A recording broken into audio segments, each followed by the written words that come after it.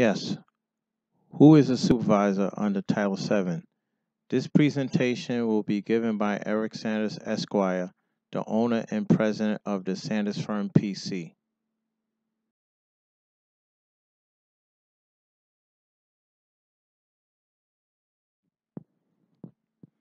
The purpose of the presentation.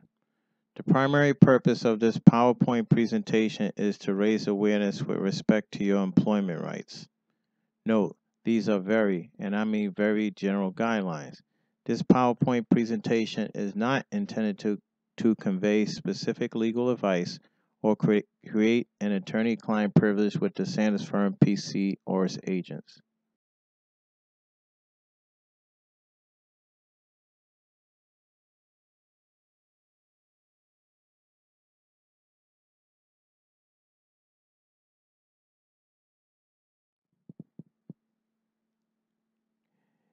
An overview.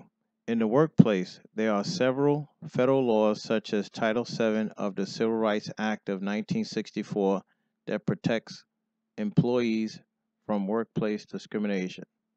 Under Title VII, the employer is responsible for ensuring that the law is followed. Employer liability in the workplace is determined upon the legal status of the alleged harasser. For example, the employer would be liable if it was negligent in controlling working conditions, thus creating the opportunity for a coworker to harass another employee. In cases where the alleged harasser is a supervisor, then different rules would apply. Vance versus Ball State University. In another landmark case, until the United States Supreme Court settled the question of who is a supervisor, various district and circuit courts could not agree on the legal standard. Before Vance, the legal theory of vicarious liability imputed to the employer for the purposes of discrimination claims under Title VII holds that the supervisor must be in a position to hire, fire, promote, demote, transfer, or discipline an employee. The United States Equal Employment Opportunity Commission cited a broader definition to include those employees that hold a day-to-day supervisory authority. Vance clarifies and limits the definition of a supervisor.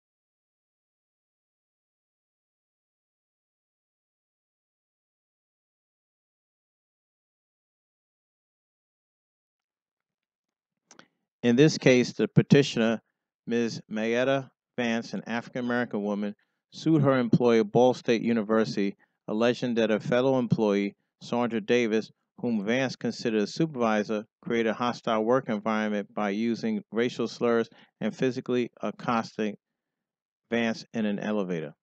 Ms. Vance filed a complaint with BSU and the EEOC. During the investigatory process, BSU took some corrective action, warning other employees that racial harassment would not be tolerated in the workplace. But the workplace harassment continued. Therefore, Ms. Vance filed a federal lawsuit.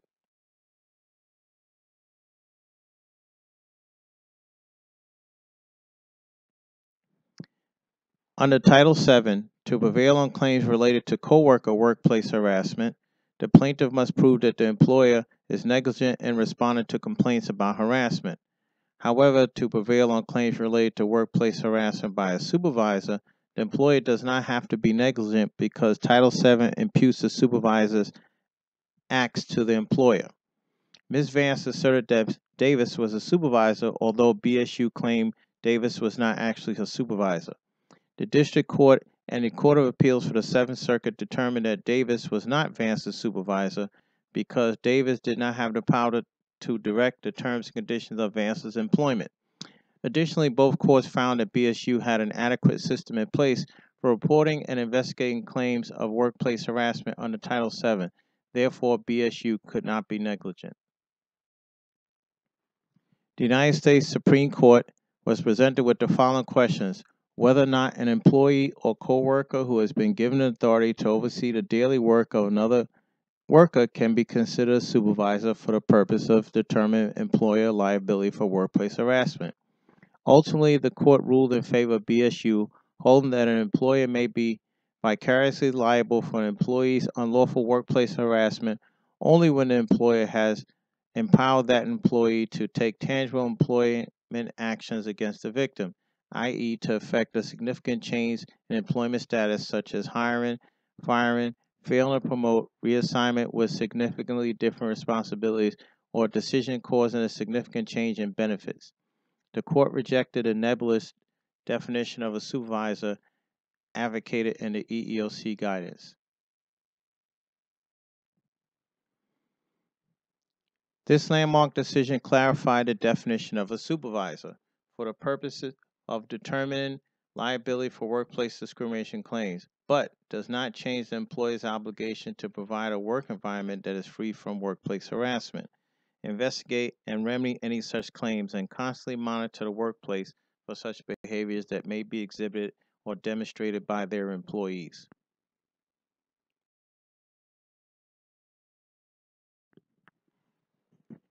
About Eric Sanders, Esquire, owner and president of the Sanders Firm, P.C.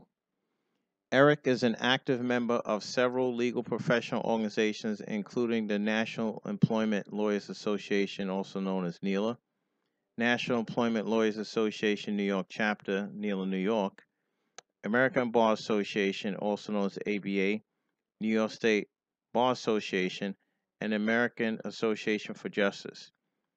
He has also served as general counsel to the National Organization of Black Law Enforcement Executives, New York Chapter.